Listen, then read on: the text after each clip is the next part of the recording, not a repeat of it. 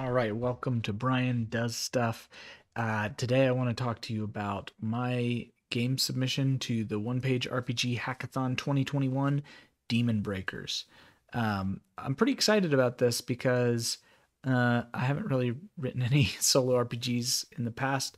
Or sorry, this isn't solo. Any micro RPGs, I guess I should say, in the past. I've wanted to do that. The jam sort of gave me the motivation, so because it was kind of low commit, right?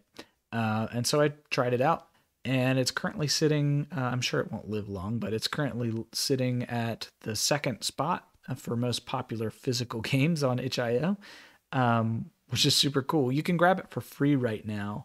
I have it on a sale, and there's some community copies, so it's totally free, and it's probably going to be like $2 or something like that once the sale ends. But let's take a look.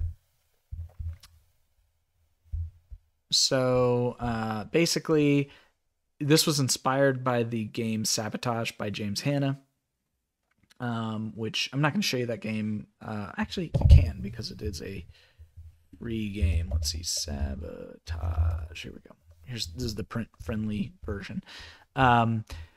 So it's like a no dice, no masters or belonging outside of belonging kind of game, but they added card prompts, which I thought was a cool innovation, and it's all on a single page. Cool theme, beautiful layout, card prompts, cool mechanics, very narrative focused. This game spoke to me, and so that's why I chose it for the jam. And so this is what the game ended up looking like. We'll take a closer look at that in a minute. But I want to give you the high level pitch so that you can kind of hear that and get the heck out of here. Basically, it's the plot of Ghostbusters in the setting of Monty Python and the Holy Grail. That's Demonbreakers. That's what I was going for. It uses, again, no dice, no masters, belonging outside belonging, and card prompts to help you embody the city and the opposition, which is a demon.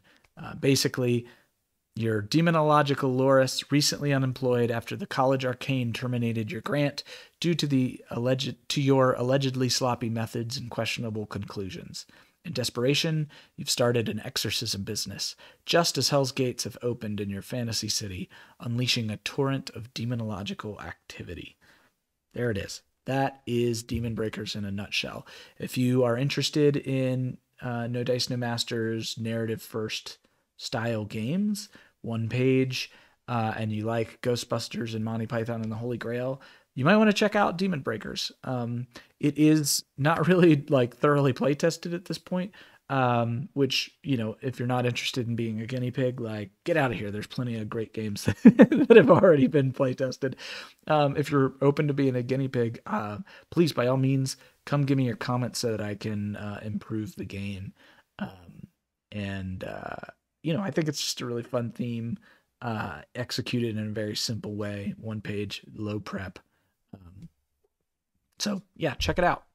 There are community copies. I'm going to add more. There's only 9 right now. It's also, even aside from community copies, it's on sale, 100% off, $0. Can't beat the price. Let's take a look. All right. So the way it works, high level, you build your city. You choose 2 things that your city's got going for it, 2 things that your city is facing as a problem. You draw your city on a map, including landmarks here. 4 of those landmarks are the sites of the open hell gates. Then you create your demon breakers. You choose a vibe, like kind of what they're like at a high level. You choose your gear. These are, you know, like the unstable proton packs powered by arcane magic. You know, you choose a crossed stream. This is a mechanic from some belonging outside belonging games. It's often called a lure or something like that. It's something where another player can interact with your character and they get a token for that. So I think that's super cool. Anyway, you answer some questions, or rather you ask questions of the player to your left and right to create connections between your characters. That's a common thread of these no dice, no masters, belonging outside of belonging games, and what makes them so cool for character generation.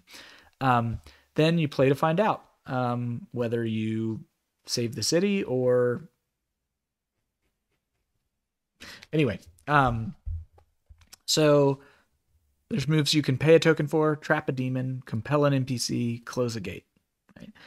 There's moves you earn a token for, and those are mainly drawing cards or interacting with another player's cross stream.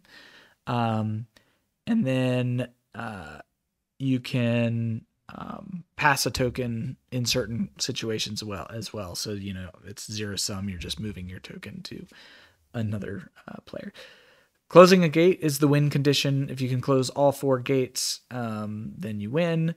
It requires every player to spend a token at the same time for the same location.